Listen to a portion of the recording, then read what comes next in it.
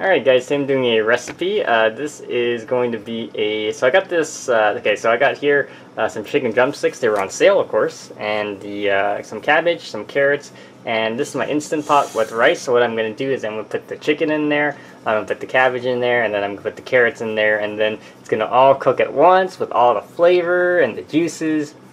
Alright, so then, here it is all seasoned up and ready to go. So you see the carrots, you see the cabbage, there's brown rice on the bottom.